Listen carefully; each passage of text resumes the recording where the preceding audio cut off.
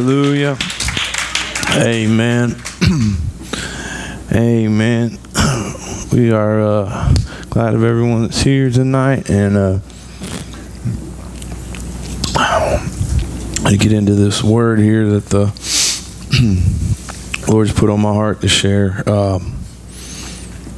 If you have your Bibles, you want to turn them to 1 Timothy chapter 6, verse 12, where you want to look on the screen, either way. Well, we're going to start out there, and I've got a lot of scriptures to give you, as I normally do. But tonight I just felt led to talk about faith. I'm going to teach some controversial things about faith, maybe some things about faith that you haven't heard in church or been taught in church about faith.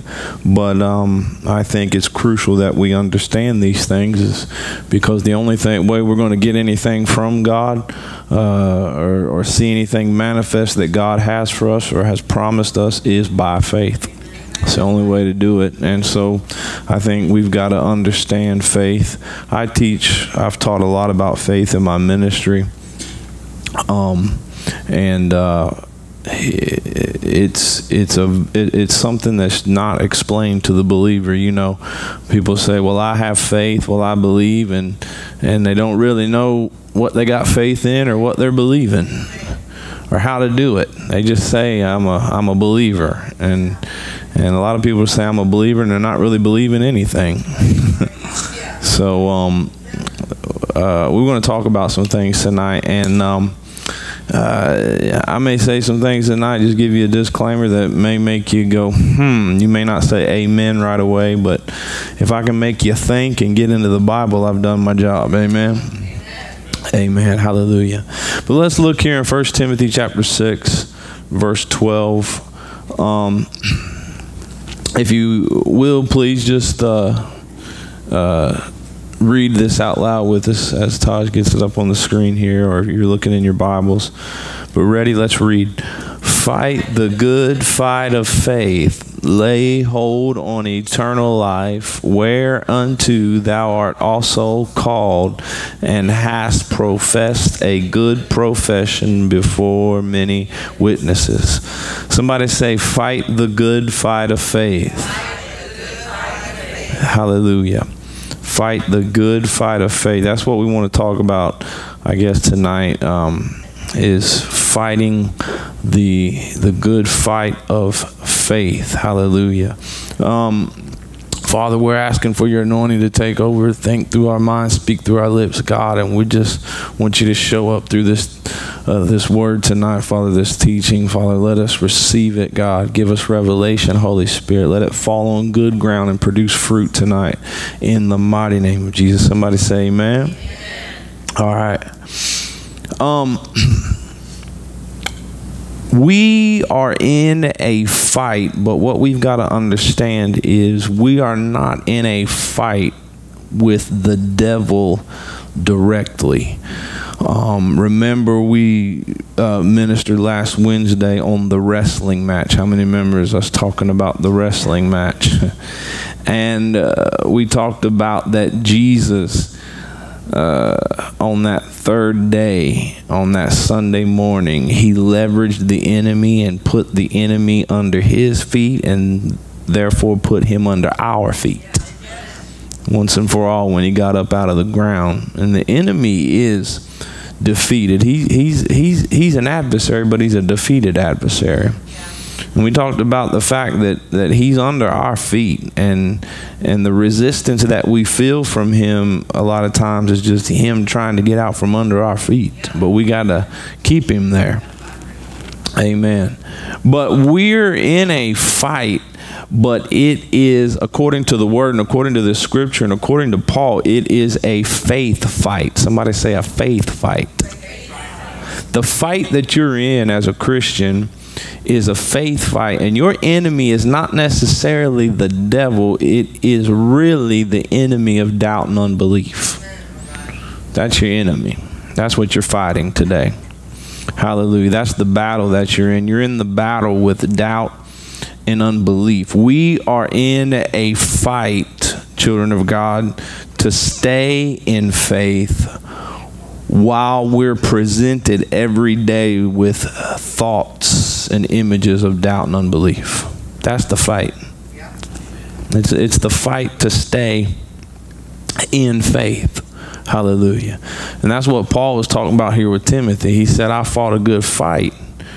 I fought the good fight of faith. Now, this is a good fight. And you might say, well, what's a good fight? Well, any fight that you win is a good fight. Amen. So this is a good fight because it's a fight we win through Jesus Christ. Amen. Hallelujah. And so we're in a faith fight. Our enemies is doubt and unbelief. This is what we're combating, and we are trying to stay in faith. Paul told Timothy in another place, he said, I've fought a good fight, and the fight he was talking about was this faith fight. And then he said, I've kept my faith. So he got down to the end of his journey, the end of his life, and he said, I won because the devil never got my faith.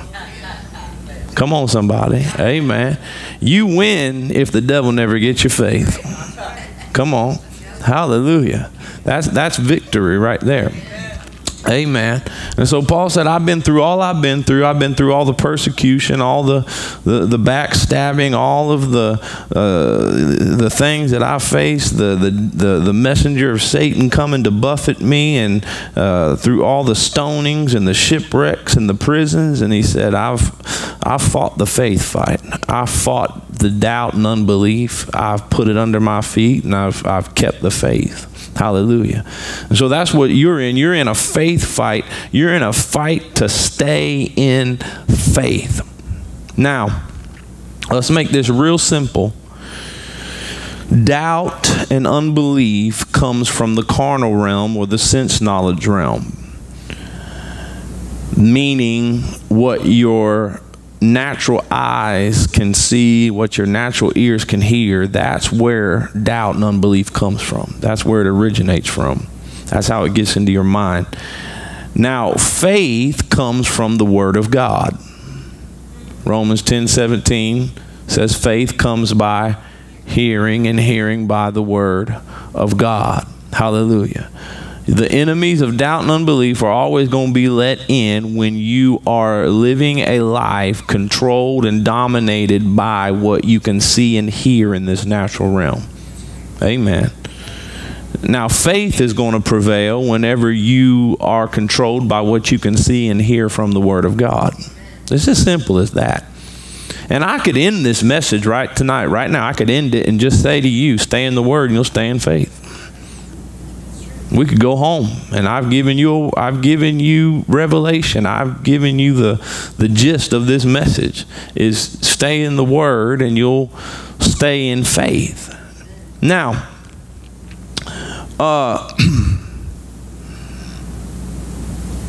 doubt and unbelief comes through what you hear and see in the natural realm. And what that is when you begin to see things and hear things that contradict what the Word's promised in your life. How many understands that you go through that?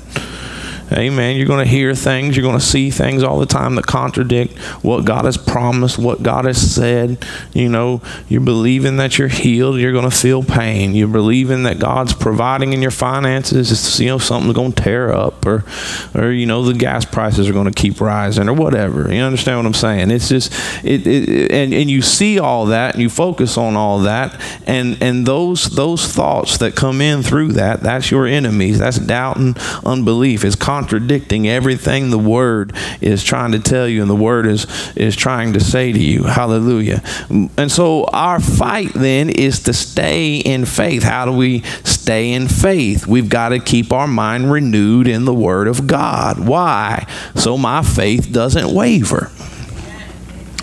Hallelujah. My faith doesn't waver because I'm focused on what the Word says. I'm focused on what the Word of God promises me. The problem with the Christian is today, the only time where the average Christian is renewing their mind in the Word is on Sunday morning. But if you're waiting from Sunday morning to renew your mind, the devil's got 6 days to get you. He don't need 6 days. Some of you need 6 minutes and he's got you. Right?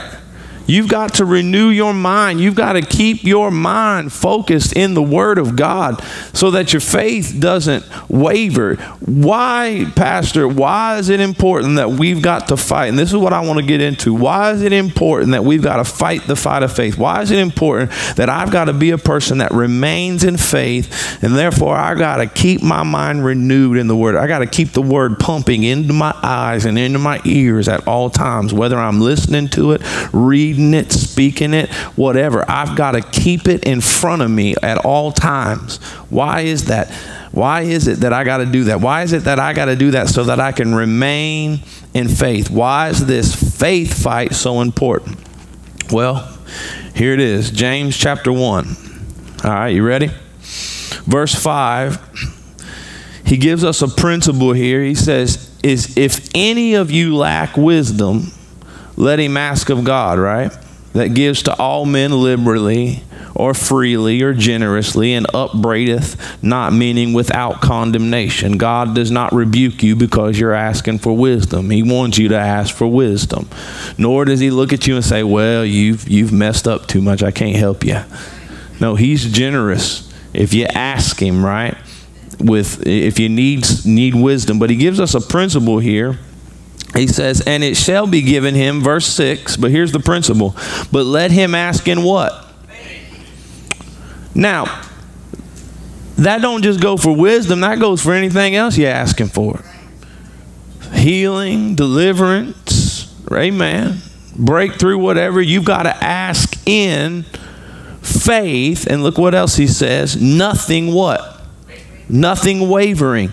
And so what he's telling us here is that you've got to ask in unwavering faith. Amen. Now look what the next part says.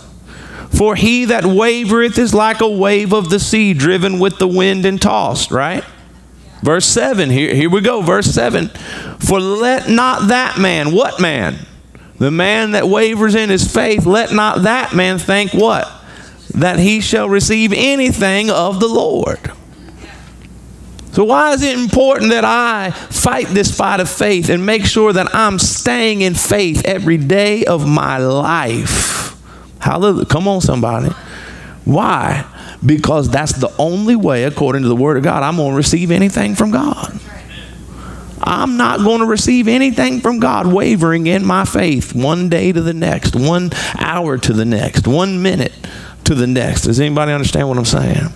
Now, am I saying you should never get down or you should never have fear or whatever? I'm going to tell you, like I heard a man say, you can't keep the birds from flying over your head, but you can keep them from building a nest in your hair.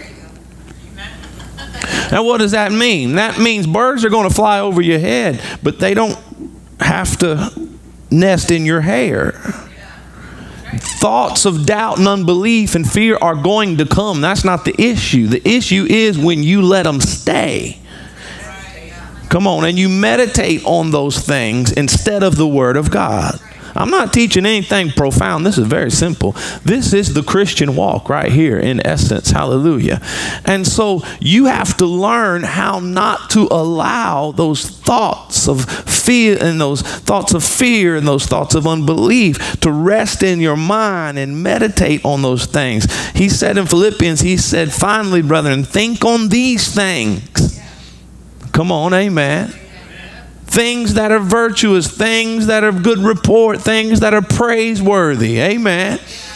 Hallelujah. Meditate on these things. Set your mind set your affections on things above and not on things beneath, not on earthly, carnal things, worldly things, things in the flesh. Set your mind on the spirit realm, on the Word of God. Hallelujah.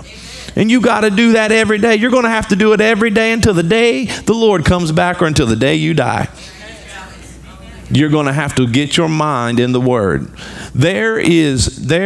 Hallelujah. There is not a magic prayer. There is not a magic service. There's not a magic sermon that'll fix everything. It's an everyday fighting the fight of faith and endeavoring through the power of the Holy Spirit and through the Word of God to remain in faith. Why? Because the only person that's going to receive anything from God is the one that remains in faith. Hallelujah. Amen. You're not going to seek healing and get healing believing one day that God's healed you and that it's yours and that it's coming, and then the next day believing you're going to die. And then the next day, well, no, God's His word said. And then the next day go to the doctor and get a bad report, and then come home just crying and bawling and writing out your will. Come on, amen. You're not going to receive healing that way. You have to remain. Let not that man, what man? The man that wavers in his faith. Don't let that man think that he'll receive anything from God. I have to remain in faith. Whatever I'm asking for, whatever I'm believing for, whatever I'm going after that God has promised me, I have to remain in faith. Hallelujah. Amen. Now, this is important because it could mean life or death, depending on what you're believing for. Right? Isn't this a life or death principle? I mean, if the doctor said they can't do nothing else for the cancer, there's no more treatment they can give you, but you know by His stripes you're healed. Well, that's a life and death issue. You better learn how to remain in faith. Come on. And get your healing and get your deliverance. Amen. Amen or oh me. Amen. Now, James compares, let me talk to you about what it means to waver. James compares wavering to a wave of the sea. And I've taught on this in here before, but it's good to renew our mind to this. And some of you may not have heard me teach this, but James compares wavering to a wave of the sea. First of all, a wave is controlled by the elements around it. Amen. It's controlled by the elements in the atmosphere. It's controlled by the weather. If the elements around it are calm, then the wave will be calm. The water will be calm. Y'all been to the beach, you know. At certain times and certain temperatures, certain weather patterns, the waves and the waters are rough. They're big. They're strong. Other times it's calm because a wave is controlled by the elements in the atmosphere. Someone that's going to waver in their faith is someone that's going to allow their thoughts and emotions and words to be controlled and dictated by the elements around them. By what they're hearing, by what they're seeing, by what they're feeling, by what they see on Facebook, or by what they hear in the news. Come on. Amen. When you are controlled in your emotions by that, when you're controlled in your thoughts by that, when your words are controlled by that, hallelujah, you're a wave. You're a wavering wave of the sea. I'm going to repeat this, let not that man think that he'll receive anything from God. Listen to me, children of God. What you're going to hear in this teaching tonight, if I can get done with it and get through with it, and I usually do, I try, no matter how long it takes me. But what you're going to hear is the responsibility to receive from God is not on God. It's on the believer. God's done made up His mind about what He wants to do with you. All of His promises are yes and amen. It's up to the believer to believe for it, to walk in faith and remain in faith and get it. Amen. This is not a shouting message or teaching tonight, but it'll make you shout if you get a hold of it. Now, what else about a wave? A wave rises up and then quickly comes crashing down, doesn't it? People that waver in their faith are people that 1 minute they're high in faith, ready, believing God. They're shouting and dancing and screaming and yelling at the devil and jumping for joy and doing cartwheels and spinning around. Amen. And then all of a sudden, the next day, you're talking to them and they've come crashing down and they're, oh God, I don't know if I'm going to make it. It was like 24 hours ago, you were jumping and dancing and knocking people over, praising God. Now all of a sudden you don't know if you're going to make it. You're a wave. You quickly come crashing down. Why? Because you're controlled by the elements. You heard something. Come on. You felt something that just totally knocked all of that faith out of you. And you were here and all of a sudden, boom, you're crashing down. Amen. Let not that man think. Come on, are you seeing this? Come on, let not that. See, a lot of folks are blaming God for why they ain't receiving anything. My God's the same yesterday, today, and forever. Me and you are the fickle, people that can't remain from one day to the next in faith and in joy and in peace. Because we don't, and I'll tell you what it is, we don't want to renew our mind. We want a quick prayer. We want somebody to prophesy over us. We want to go to a revival service, and we want it fixed in one night. And it's awesome when that happens, and that does. I've seen immediate deliverances and immediate miracles, but I've seen less of those than I have those miracles that took time because people walked in faith for a while. Hallelujah. And I see them 6 months later, a year later, they're not where they were. Those are the lasting changes. Are you following what I'm saying? Hallelujah. Thank you, Jesus. Thank you, Jesus. Amen. If you've ever read Joel Osteen's mother's testimony of being healed from cancer, she got so bad she was on the floor spitting up blood in the bathroom. But every morning she got up and quoted faithfully healing scripture after healing scripture every morning for I don't know how long it was. I haven't renewed my mind to the testimony in a while, but it was a long time. And then finally, God, the healing manifested in her cancer was took care of by the power of the Holy Spirit. Are you following what I'm saying? Hallelujah. But it was remaining in faith, continuously renewing her mind to the Word of God. Are you understand what I'm saying? She wasn't wavering. She wasn't a wave rising up and crashing down. Hallelujah. So now, thank you, Jesus. Thank you, Jesus. But understand something. Faith that is controlled by the circumstances, meaning I believe God's doing something because it looks like God's doing it. That ain't faith. Faith, real faith, is controlled and dictated by the Word of God alone by itself. Huh? Remember the centurion? This wasn't in my notes, but the centurion. Jesus was going to come to his house and heal his servant, the army general. He was going to come and heal his servant who was sick. And he was going to come in the house. The centurion said, yeah, I'm not worthy to have you come into my house. But I tell you what, Jesus, you ain't even got to come to my house. Just speak the word only, and he will be healed. And Jesus said, this is great faith. I haven't seen great faith like this in all of Israel. Why? Because the centurion's faith needed one thing, the Word of God. That's all he needed. He didn't need to see his servant healed. He just needed to hear Jesus speak the Word. Hallelujah. Because he had revelation of the authority of the Word. Remember, he told Jesus, he said, Jesus, I'm a man under authority just like you. And who I say, when I tell someone to go, they go. And when I tell someone to stay, they stay. He recognized Jesus had authority in his Word. And he said, all I need to hear is that authoritative Word. Come on, somebody. Great faith, real faith is faith. All it needs is the Word of God. It don't need to see nothing. It don't need to feel nothing. It don't need to hear nothing, just the Word. Amen. Hallelujah. Amen. We've got to get to that place. And so you're not going to remain in faith if your faith is controlled by what you see. Hallelujah. That's not faith at all. You're never going to get your miracle. You're never going to get your breakthrough. You got to have faith that's based solely on the Word of God. That is unwavering faith. Why? Because the Word does not change. Your circumstances will change, but the Word of God never changes. Somebody say amen.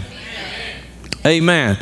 So if I look at Isaiah 53:5 right now, what's it going to say? Those of you that know what it says. I'm healed. Now, if I look at it tomorrow, what's it going to say? If I look at it Thursday, what's it going to say? Is it going to be as true Thursday as it is right now? Now, what's my body going to do? My body may feel worse Thursday than it felt today, but the word doesn't change. Huh? That promise stays the same. Hallelujah. That's why Jesus is the rock. Come on, hallelujah. That's why he's that high tower. He doesn't move. He doesn't change. He doesn't shift. Hallelujah. Things around Jesus and the Word of God may change and shift, but the Word never changes. And when I am rooted in the Word, hallelujah, I'm rooted in something that will not change. Hallelujah. And so if my anchor, it's my anchor. Hallelujah. Amen. Come on. I said it's my anchor. Thank you, Jesus. This is my anchor. This is my foundation. That means I can't be moved. Come on, amen. I'm preaching simple truth to you tonight. Very simple truth that we gloss over in the church. Hallelujah. Preaching on all kinds of other stuff we don't need to hear. Hallelujah. Amen. Amen. Let me get on with this. Luke chapter 7. Look at this. Luke chapter 7, verse 19. This is where John the Baptist is, he's in prison. He's having a rough time. He's been preaching the coming of the Messiah. He's been preparing the way. He's been baptizing people. He stood against Herod and his wicked, idolatrous relationship that he had with this woman, and he let him hear about it. And now here's John the Baptist. He's been put in prison.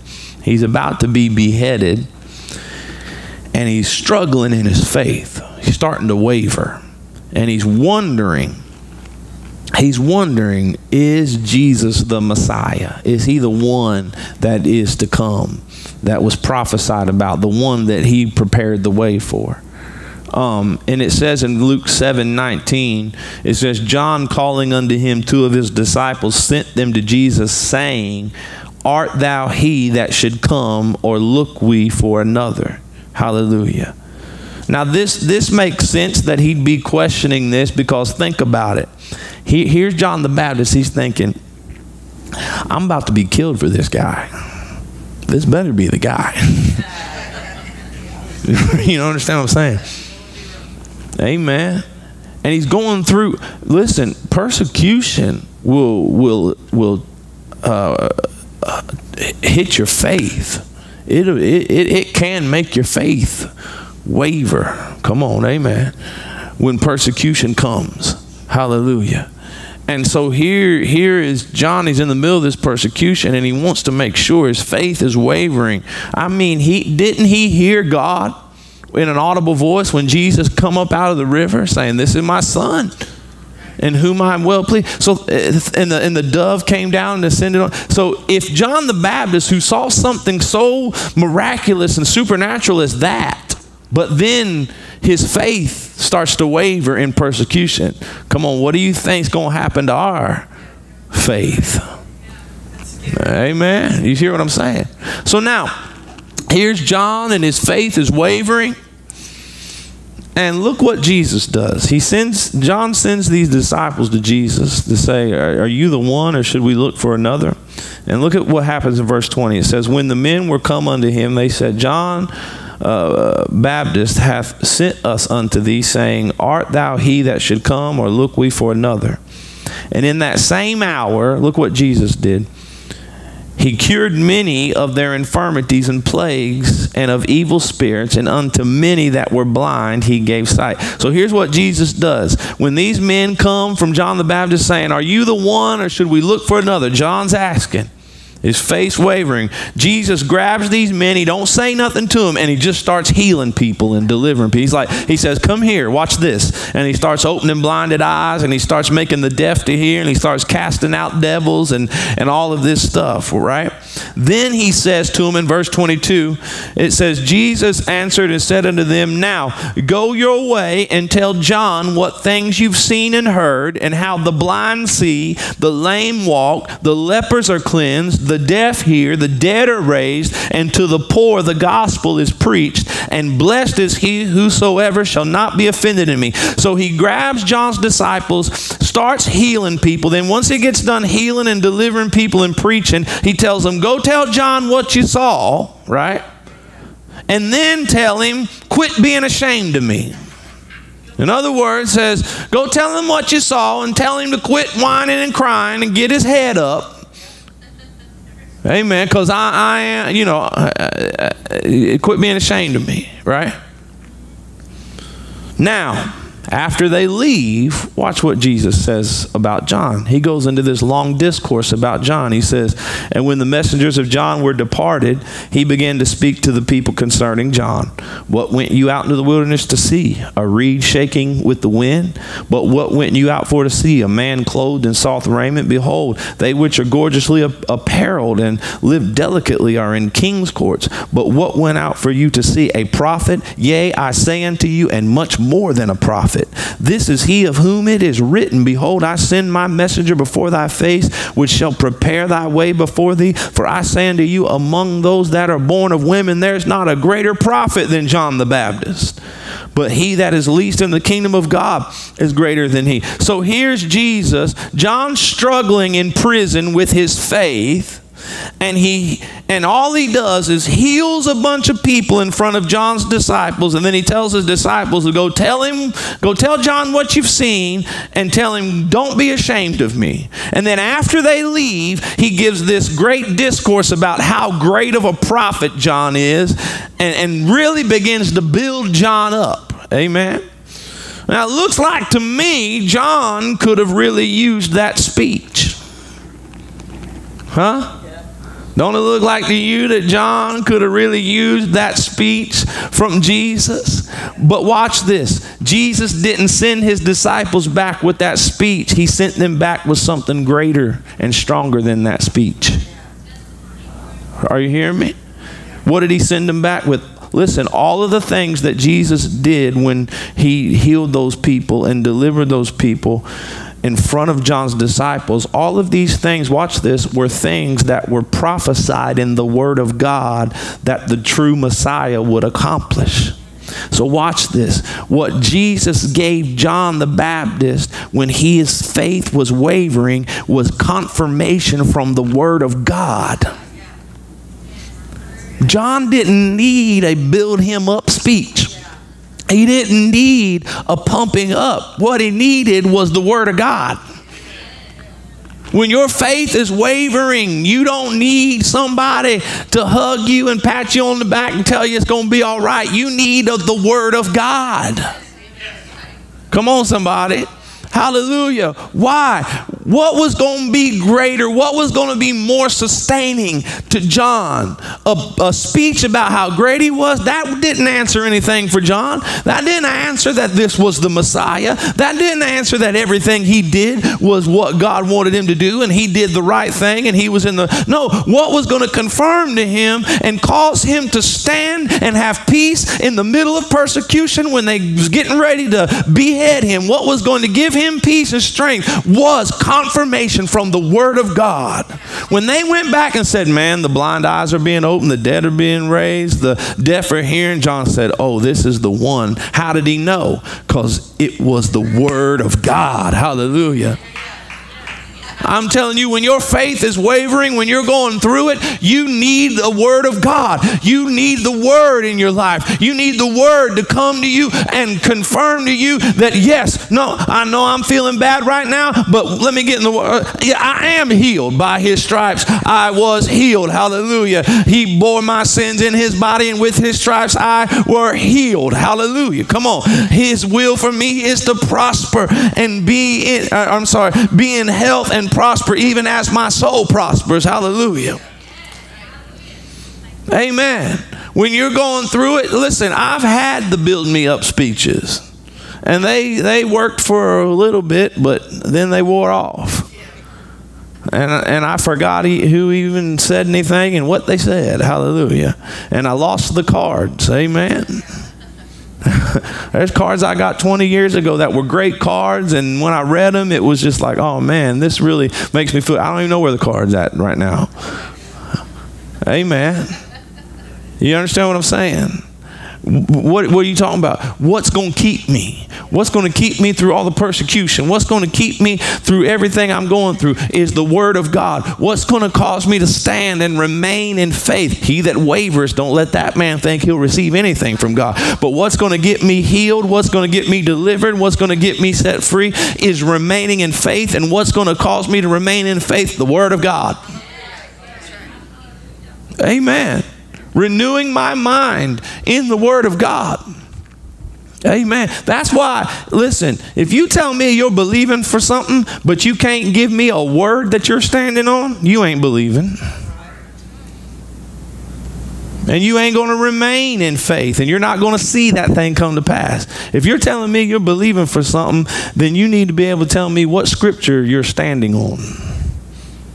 What promise are you standing on? What is it when your faith starts to waver that you can go to and renew your mind to and say, and get back in your faith? Come on, amen. Hallelujah. Amen. Amen. Amen. Hallelujah. Are you receiving tonight? Thank you, Jesus. Thank you, Jesus. If we're not receiving anything from God, watch this please. If we're not receiving anything from God, whether it be a miracle, a healing, our answer, wisdom, it's never an issue with God's ability, nor is it an issue with God's will. It's an issue with our doubt and unbelief. Hallelujah. It's never an issue with God's ability, and that'll pretty much pass in any church. But when it comes to saying it's never an issue with God's will, that it's always God's will for you to be healed. It's always God's will for you to receive what he's promised in his word. That's an issue in some churches, because a lot of churches don't believe it's always God's will, because they're basing things on experience and not the word of God. Amen. Amen.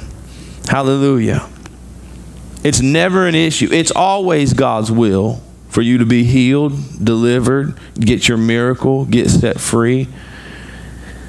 And if you don't receive, the issue is your doubt and unbelief. Now, this is a hard pill to swallow, because yes, I'm saying to us that if we don't get healed, that if we don't see God move in our life, it is our fault. Amen. Now I'm going to stand flat-footed, and I'm going to stand right here and I'm going to say it. It is our fault. Now, this is true only if we're asking and believing for things that the grace of God's provided through Jesus. If you're believing for something that God did not provide through the blood of Jesus, you're not going to get that. And that's because it wasn't, if you're praying for somebody else's wife, well, God didn't provide you somebody else's wife. Amen. If you're praying for a Lamborghini just because you want a Lamborghini, God's probably not going to give you that Lamborghini. I don't know. That's just something, the Bible says you have not because you ask not, and you receive not because you ask amiss, James says. To consume it upon the lust of your flesh. If you're asking for something just because your flesh is desiring it, that's not. But anything God has provided through the sacrifice of the blood of Jesus, it's yours. And it's his will for you to get it. And if you don't get it, it's not because he didn't want you to have it. It's an issue in your life in the area of doubt and unbelief. And I'm not going to say faith. I'm going to say in the area of doubt and unbelief, and you'll see why. Amen. If you can amen me, amen. If you can't amen me right now, maybe you will later. Just say, okay. We'll think about it. Amen. Hallelujah. Now, now there are things like career, ministry. Those are things you need to pray for God's will. God, if it be your will. Because these are things that, you have to seek God's will on. It may not be God's will for you to have that other job, or it may not be God's will for you to do that ministry. And you have to seek God's will on that. And that's where you pray, Lord, if it be your will. All right? But when it comes to healing, children of God, when it comes to miracles, when it comes to deliverance, when it comes to wisdom, when it comes to things of that nature, hallelujah, God's already expressed his will for us in the Word of God. If he didn't want us healed, delivered, set free, he should have never sent Jesus. Amen? All right, hallelujah. Now, so what are you saying, Pastor? If God doesn't move, then are you saying I didn't have enough faith? No, that's not what I said. You have enough faith. You've had enough faith to get any miracle you need, because remember, the faith you got saved with is the faith that gives you the victory. It's the faith that'll get you healed. It's the faith that'll get you delivered. It's the faith that'll get you set free. Hallelujah. Remember, we taught on that. 1 John 5 and 4. It says, 4 and 5, for whatsoever is born of God overcometh the world, and this is the victory that overcomes the world, even our what? Faith. And who is he that overcomes the world but he that believes that Jesus is the Son of God? If you put those two verses together, then you understand that the faith that overcomes the world is the faith it took to believe in Jesus. Amen. So it's not an issue of you having enough faith. You've got enough faith. You got saved by enough faith. And that faith you got saved by is enough faith to get you healed. It's enough faith to get you delivered. It's enough faith to get you your miracle. You've got enough faith. Matter of fact, you've got the same faith that Jesus had. I can't go into all those scriptures. One day we'll talk about that. But you've got the same faith Jesus has. Matter of fact, you've got the same faith the apostles has. Amen. Peter was writing to the church and he said, those of like precious faith. The same faith that Peter had. Peter had that faith that his shadow healed people when they was walking down the street. You've got that faith. Hallelujah. This life that I live yet not I, but I live by the faith of the Son of God. Paul said. That's Galatians chapter 3, I believe, or Galatians chapter 2. Hallelujah. But he said, I live by not faith in, the King James says faith of, the faith of Jesus. I have that same faith. Amen. You've got enough faith. That's my point. Somebody say, I've got enough faith. It's not a faith issue. Hallelujah. The faith you got saved by is the faith you will get delivered by. Hallelujah. Amen. Somebody say, I got enough faith. Listen, the faith it takes to come up in a prayer line is enough faith to get you healed. The faith it takes to say the name of Jesus over a situation is enough faith to get you delivered. Amen. Quit thinking it's a faith issue. It's not a faith issue. It's a doubt and unbelief issue. And I'm going to try to show this to you before we leave. Hallelujah. Remember the Bible says, and I'm going to quote this scripture again, but remember the Bible says mustard seed faith. You don't need this great amount of faith. What's the Bible say? You need faith the size of a mustard seed. Have you ever seen a mustard seed? Come on. It's so small that you can lose it in the crevice of your hand. Right? So it's not about, watch this, children of God, it's not about the size of faith. The faith, how many believes that it's faith? If I say, do you need healing, and you come up here and stand up here to get healed, you've released mustard seed faith. Well, all I did was walk up there. It's mustard seed faith. The mustard seed is tiny, but the Bible talks about when you plant it, it grows into something that gives birds shade. Come on, amen. It's a seed. Faith is a seed. So I didn't know I was going to teach on this, but faith is a seed. A seed has to be sown. So faith has to be sown. It has to be released. So when I get up to come in the prayer line, I'm releasing that mustard seed faith. When I get up and speak the name of Jesus, In the name of Jesus. And that don't sound like much. That's mustard seed faith. But that the Bible says it's enough. It's enough to move a mountain. It's enough to pluck up a sycamore tree. You know, sycamore tree, by the roots, the Bible says. Sycamore tree roots, you know how many years they grow? They can grow for 200 to 300 years in the ground. That's deep. But mustard seed faith can pluck it up. Are you following what I'm saying? Thank you, Jesus. Hallelujah. And so you don't, it's not about having enough faith. That's not the issue. Hallelujah.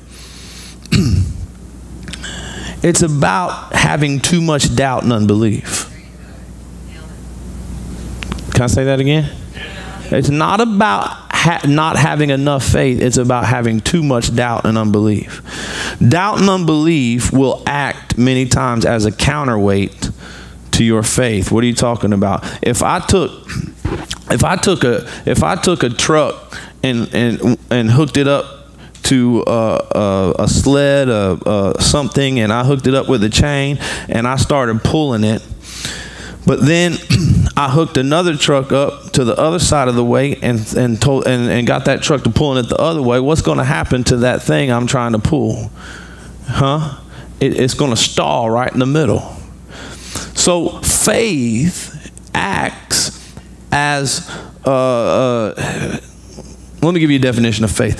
When you're operating in faith, when you release that mustard seed faith, coming up to a prayer line, speaking the name of Jesus, whatever it is, you are reaching into the spirit realm and you are latching on to the miracle that you are releasing faith for, the thing that God's promised you and that the blood has provided. You are latching on to it. And as long as you remain in faith, amen, and don't waver, you'll pull that thing into manifestation. Now sometimes you can pull it in immediately. Amen. It's easy to remain in faith when you get healed in 3 seconds. How many can remain in faith for 3 seconds? 3 minutes? Anybody? Can I get 3 minutes? Maybe. Can I get 30? Anybody got 30? Can I get 35? 35? 37? You got 30? You can go 37. Anybody? No. Really understand what I'm saying? It's easy to remain in faith when it manifests quick, but when it takes 3 weeks, 3 months, a year, come on, amen. It's hard to remain in faith until you pull it into manifestation. So what begins to happen? We begin to waver. We begin to look at, and well, this ain't happening. God must not be moving, and this didn't happen. God must not be. You know what you've done? Doubt and unbelief has hooked up to the other side of that miracle, and it's pulling it the other way, and it's getting stalled in the supernatural. Some of you got miracles that are stalled right now in the supernatural because your doubt and unbelief got hooked to the other side. Come on, amen. And you ain't remained in faith. Are you seeing this? Say that, understand. Say this with me. It's not about having enough faith. It's about having too much doubt and unbelief. Amen. Hallelujah. And it's a hard pill. Are y'all still with me? It's a hard pill to swallow, knowing that, Pastor, I don't know about all, you're telling me it's our fault. It's our fault if we don't get our miracle. It's our fault. It's our doubt and unbelief if somebody doesn't get, or if we don't get a healing, or if we don't get deliverance, or we don't get set free, or if a miracle doesn't happen. Yeah, that's what I'm saying, and that's a hard pill to swallow, but it's a freeing pill. What do you mean? I'd rather know that I could be the reason I don't get a miracle, because that lets me know that my miracles are not up to chance or whether or not God wants to give me one. It's up to me and my faith. I'd rather it be up to me and my faith and me not get one than it to be up to something else. Because at least I know that when I get into a situation that is too big for me to get out, I got faith, hallelujah, that can get me out of it. And all I got to do is operate in faith. And if I'll remain in faith long enough, come on, and renew my mind to the word, I can change the situation. Boy, that's liberating. That means I don't have to stay stuck by the enemy. I don't have to stay defeated by what I'm going through. Somebody say amen. Amen. Hallelujah. Now, is it hard to think that when I had my, when we had our first daughter and she lived 32 hours and I was believing for a miracle and the miracle didn't happen and she died and we buried her, is it hard to think that she didn't get her miracle because of me? Well, yeah, that's hard to think, because I look back on it and you can pretty it up and you can get all the religious stuff. Well, God needed another flower and God wanted, God just wanted to give her to us for a little. Now, shut up with all that stuff. And none of that stuff makes anybody feel any better. The reason that I didn't get my miracle is because I didn't know how to walk in faith. Now, is that a hard pill to swallow? Yes. Is it a hard pill to swallow to know that I could have a 19-year-old girl, getting ready to go to college right now? Yeah. And I don't have, that's a hard pill to swallow. But I'd rather swallow that pill and know that my faith can turn things around than to think that I could believe God and God would just not do it. Are you hearing what I'm saying? That I could just believe God and he wouldn't move and he wouldn't take care of things and he wouldn't think. No. I don't want to believe that. I want to believe that my faith can change things. My faith can turn things around. Come on, somebody. Amen. Amen. And it's not so bad to think about it, because what's the other option of her not getting her miracle and us not having a daughter? She's beating me right now. She's where I'm trying to go. So you mean, if you're believing for healing in your body and you don't get it, what's the other option? Heaven? Woohoo! See ya. And I ain't gonna think about you either. I'm gonna be running in my new body, worshiping Jesus, and I hope you all see me soon. Amen. Amen. But listen, I'm gonna believe God. Are you following what I'm saying? Does that make sense? Amen. Amen. Let's see. Let's go to can y'all handle something else real quick? So let me try to deal with this as quick as I can. Matthew, let's skip Matthew 13. Let's skip Mark 6. Let's go to Mark 9, Tosh. Mark chapter 9. Where I'm going to read Jesus, and I'm going to end with this story. Jesus, Peter, James, and John have went up on the mountain of transfiguration. How many knows what I'm talking about, the mountain of transfiguration? Peter, James, and John and Jesus went up on the mountain of transfiguration to pray. They've left all the other disciples down below, and there's a multitude that's gathered down in the valley with the other disciples. They've gathered there. They're looking for Jesus. They're ready to be taught and healed and prayed for. And so in this text that we're about to read, Jesus and Peter and John is coming back from the mountain, and they're met with a father whose boy is vexed with the devil. So look at what this says. Mark chapter 9.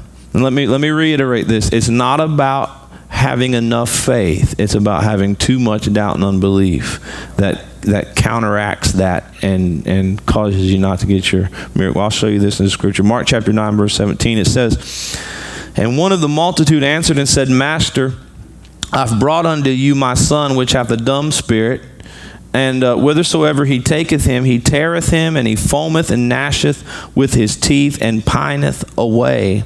And I spake to thy disciples that they should cast him out, and they could not." So he had already brought the boy to Jesus' disciples to be delivered. This is while Jesus is up on the mountain with Peter, James, and John. Well, Jesus comes down, and the father's like, I've got my boy here. He's battling with a demon. This demon is trying to take him out. Your disciples couldn't cast him out, right?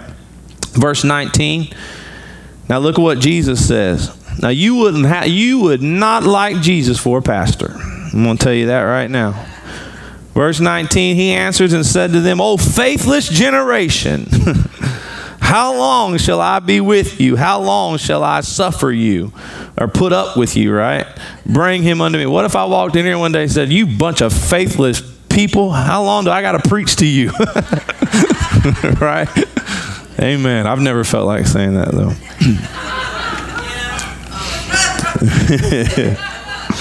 No. No, I'm listen, we're all growing here. Amen. I waver every now and then too. All right. But Jesus says, "You faithless bunch of people, how long shall I be with you? How long shall I suffer?" Well, he's trying to get them ready, because he's going to be leaving them. And they're going to be taking over. He's trying to get them ready. He's got a short time to do it. He says, "Bring him unto me," right? They bring the boy unto me. "And they brought him unto him.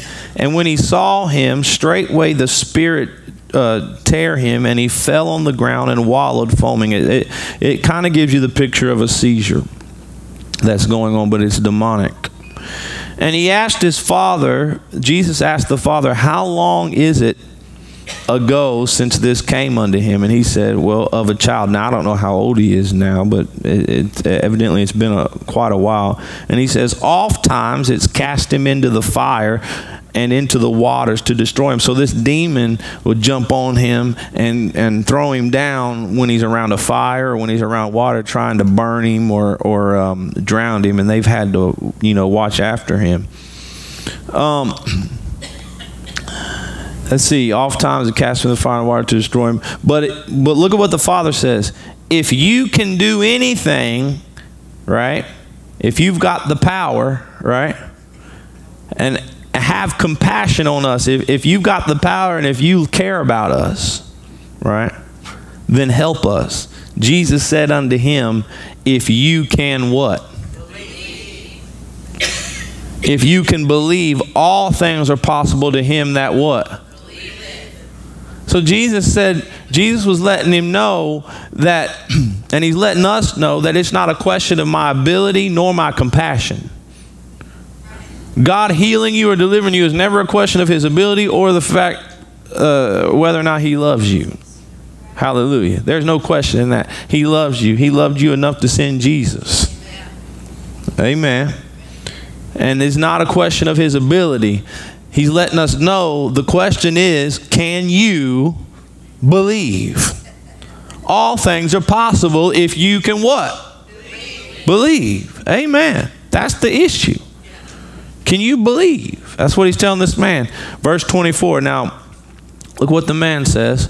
"And straightway the father of the child cried out," listen to me please, this is very important, "and said with tears, Lord," watch what he says, "I believe, help my" what? So this father had belief and unbelief at the same time.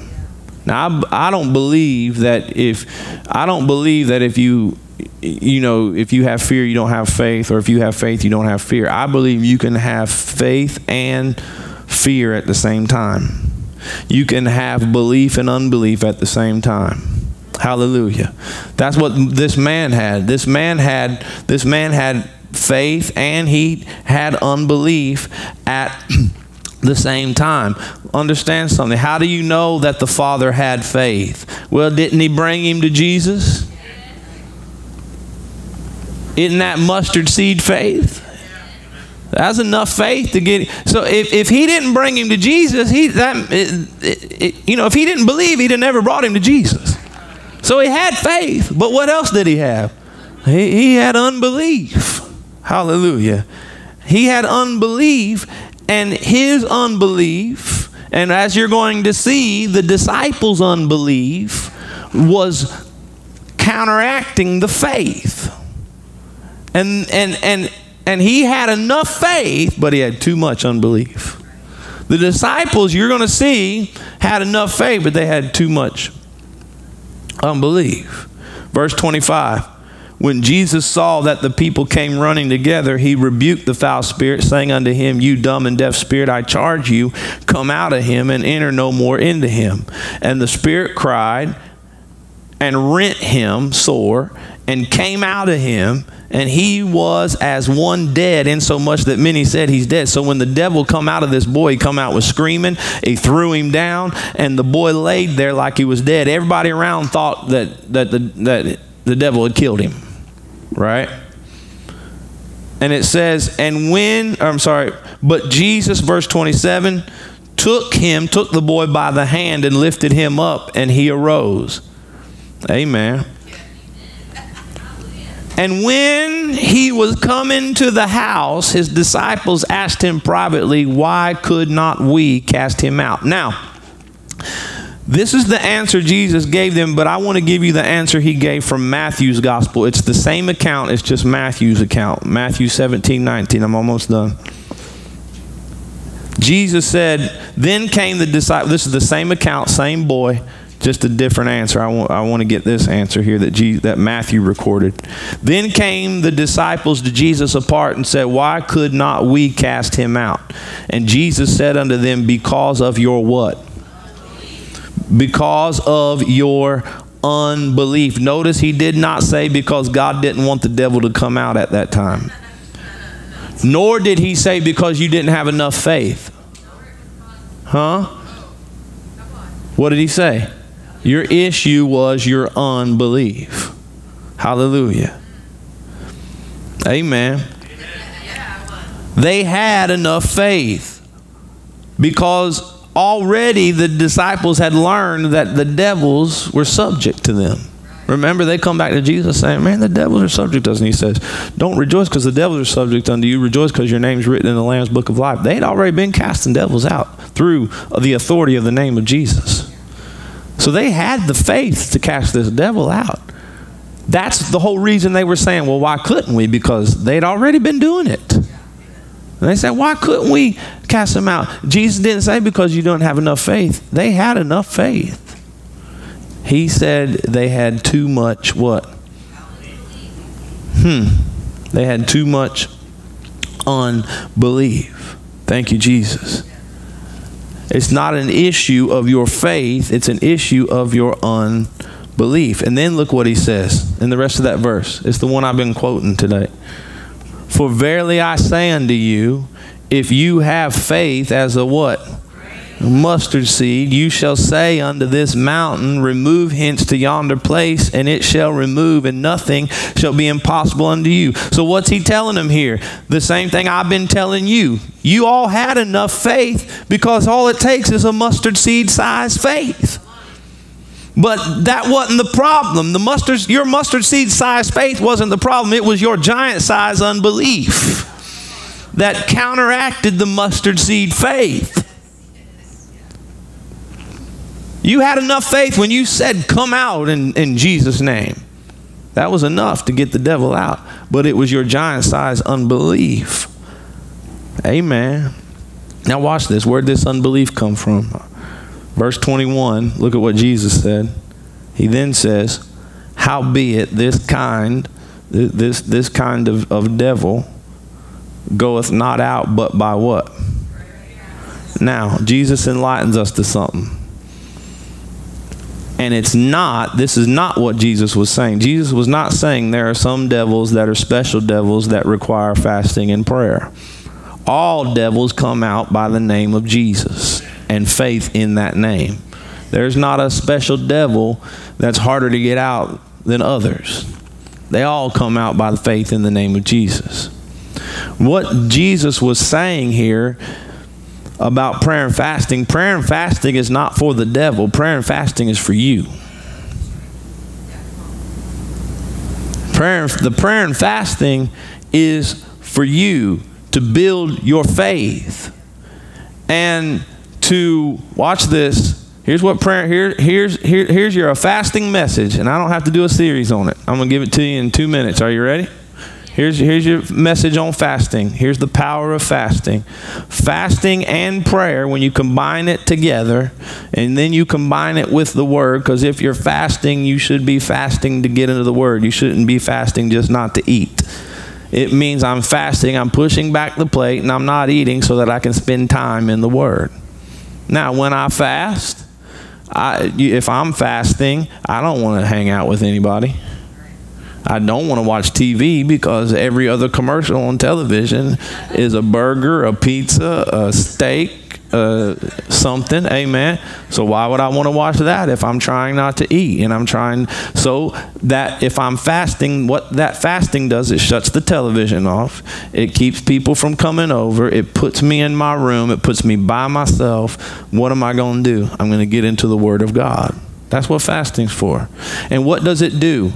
Watch this. The power of prayer and fasting, cutting off friends, cutting off the television, cutting off food so I can get into the Word and then I can get into the prayer.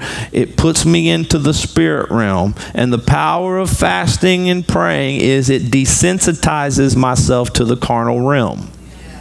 When I fast and pray, I'm deadening my carnal senses to the carnal realm. Where does doubt and unbelief come from? It comes from the carnal realm. It's produced by my physical senses. And so what I'm doing is I'm deadening my physical senses to the carnal realm, but I am sensitizing my spiritual sense to the spirit realm. Are you following what I'm saying? Hallelujah. I'm sensitizing my spirit to the spirit realm, to the Word of God where faith is produced. The carnal realm is where doubt's produced. So I cut myself off from that realm through prayer and fasting. And then I get myself into the Word and prayer, which builds my faith. Come on. Amen. The reason that the disciples had enough faith but too much doubt and unbelief is because, let me say it this way. All right. So, where does my doubt and unbelief come from? It comes from the carnal realm. So, as long as I'm sensitive to the carnal realm, I'm going to walk away from my notes and teach this. I think I can teach this better away from my notes. If I'm fasting and praying, all right, I'm cutting myself off to the carnal realm. I'm cutting myself off to that realm of doubt and unbelief. My doubt and unbelief can't be built as long as I'm not in that carnal sense realm. But when I'm in the spirit realm and I'm in the Word, right, my faith is being built. All right. So the issue with the Father, the reason why he says, I believe, he had enough faith. That was seen, and he brought the Son to Jesus. But he said, help my unbelief. Where'd the unbelief come from? Remember when Jesus said, how long has your son been in this? And he said, man, from a child. And he said, oftentimes I've seen this devil throw him in the fire and try to throw him in the water. Where did the unbelief come from? It come from all that time of watching that devil do this to his son. Why do you think it's hard for people that's been sick for years to get their miracle? Because they've experienced it for years, and all those years of experiencing it is built up all of this unbelief. So here you come in the middle of your sickness, in the middle of your battle. It doesn't even have to be sickness. It could be anything. You come to God and you start learning faith, and then you start learning about healing and deliverance. But you want an immediate miracle. You want an immediate just change. But the problem is you've spent 15 years looking at that devil and that problem. You've spent 15 days in the Word. Huh? So what's happening? You've got enough faith. You just still got too much doubt and unbelief that's been built up. So what does that mean? I got to take time. This kind comes not out but by prayer and fasting. So what Jesus was saying was that this kind of devil, I got to hurry. This kind of devil comes out not but by, you got to be somebody that's been praying and fasting and not sensitive to the carnal realm. Because what did this devil do? When this devil came out, what did he do? What did that devil do when Jesus tried to cast him out? Threw him down, screamed, and he laid there like he was dead. I guarantee you that devil did the same thing when the disciples tried to cast him out. But the difference between the disciples and Jesus is the disciples were moved by the carnal realm. They saw the boy fall down. They saw him lay there like he was dead. They seen that devil scream, and they believed the devil didn't come out. That's my interpretation, right? And so their unbelief kept that devil in there. But now when that devil did it to Jesus, Jesus just walked over and picked him up by the hands. He knew that devil had to go. No matter what that devil did, he could flop around and scream and squall and everything, but he had to go when Jesus said go. So he walked over and just raked him up by the hand. Jesus wasn't moved by the sense knowledge realm, by what he saw. So there was no unbelief there in Jesus to counteract his faith, but there was in the disciples. Now, what was the difference? Jesus prayed and fasted. Didn't he? I mean, 40 days and 40 nights he fasted in the beginning of his ministry, not to mention how many other times he prayed and fasted. Now, the disciples didn't pray and fast. Remember, John the Baptist came to Jesus, or I'm sorry, the disciples of John the Baptist came to Jesus, or came to John. I'm sorry, let me get my theology right.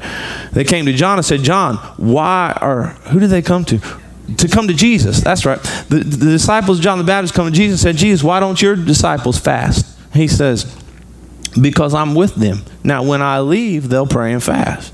So Jesus confirmed the disciples never prayed and fasted. So their carnal senses wasn't deadened enough to the sense knowledge realm. So when that boy screamed and cried and squalled and the devil threw him down, they were, oh no.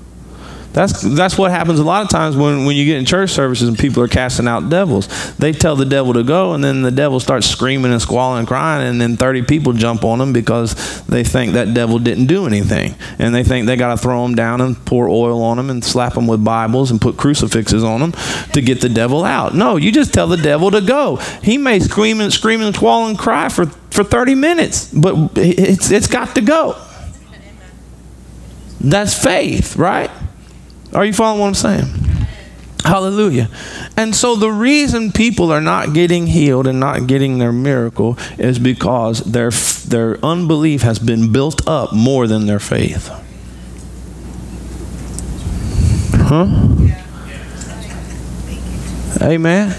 So I'm telling you, okay, I got to hush. Have I done a decent job tonight? Hallelujah. I hope so.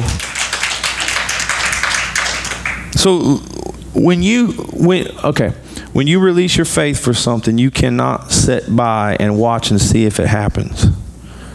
You have to believe it's done no matter what it looks like, because when you look for the manifestation and you don't see it right away, that's when unbelief sets in, and that cancels out your faith, right? And here's the other thing, children of God. Okay, I believe I love what God's doing in this church, and I'm believing for miracles. I'm believing for things to happen right in the middle of our church services. I'm believing for things. I'm believing for just, Pastor Marvin come here and he prophesied about suddenly seasons. You're going to come into all of a sudden, things are going to happen. I really believe that. But what I also believe is just as important that we need to begin to get a mindset for is not just immediate miracles or immediate just turnarounds, but just getting in our mind to go after our miracle through faith and just work on building our faith up more than focusing on when's this thing going to manifest. Focus on building your faith and getting rid of the doubt and unbelief. Focus more on that. Focus more on really what do I want to say? Anything you feed will live, anything you starve will die. Right? And focus on starving the unbelief in your life. Focus on starving the doubt. Meaning, I'm going to cut myself off from anything that's feeding doubt and unbelief in my life. And just spend time, because that's what it is. If you get rid of that doubt and unbelief that's been built up for years and get rid of it, then it'll take one service of you coming up into a prayer line, and all of a sudden you'll get healed. But the focus needs to be quit. One of the things the other day the Lord spoke to me, and I know I got to hush. Hallelujah. I get going, and the other things the Lord spoke to me the other day was, because it's never a matter of not having enough faith. The other day, I just started thanking God for giving me the faith. Lord, I thank you that I have. I thank you for giving me the faith to be healed, because He did. He gave me His faith, and I just started thanking Him. You know, little things like that, because that gets in your mindset. I've got the faith to be healed, right? And just focus on getting rid of all of that doubt and unbelief that's been built up over the years, right? Because you've looked at the problem, you've looked at the issue for years, and you felt it, and that's why it's so hard to believe, you know. Because it's like an old friend that's hung around for years. Yeah, you know what I'm saying? It's like you build him a room. It's like, no, go tear his room down. Kick him out. He don't belong there. He's not your old buddy. Amen. Amen. It's part of the curse. It's part of hell. It needs to go back to hell where it came from. Amen. And here's the other thing. People are wanting, watch this now. People are wanting miracles, but they've learned to adapt to their curse. Their life is kind of built around that curse. Right? And so then you've got to learn to start getting a vision for a life without this thing. What does my life look like without this? Come on, amen. Not constantly thinking about what is my life going to be like with this, but what does my life look like without this? What am I doing? I'm getting rid of the doubt and the unbelief. I'm getting rid of what's trying to cancel out my faith. Amen. Amen. And hey, pray and fast. What better way? That's the formula that Jesus gave us to get rid of the doubt and unbelief. Prayer and fasting. Cut your senses off to the natural realm, right? I know as soon as I say fasting, you get hungry.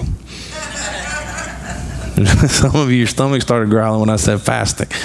Started thinking about, man, what am I going to go home and eat? Right? Right? But prayer and fasting is that way to kill the carnal senses and to deaden that, where the realm where the doubt and unbelief comes from, which is what's going to counteract my faith. Amen. Amen. Hallelujah. Have you received tonight? Thank you, Jesus. God, I give you glory. I give you praise. I give you praise. I'm trying to see if the Lord wants to say anything else. But